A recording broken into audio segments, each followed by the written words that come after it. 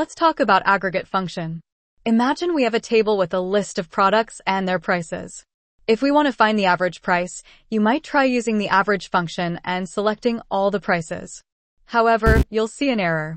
Why? Because one of the entries, like Sprite in this case, contains an error, which stops the average function from working. This is where the aggregate function comes in handy. It allows us to calculate the average while ignoring errors. Here's how it works. Type equals aggregate and press tab to activate the function. The aggregate function offers 19 different calculations.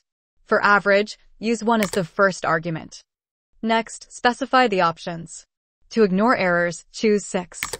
Then, select the range of values you want to average the array. Once you hit enter, you'll get the correct average. You can also use aggregate to find maximums, minimums, and much more. The practice file link is available in the description. Like and follow for daily tips.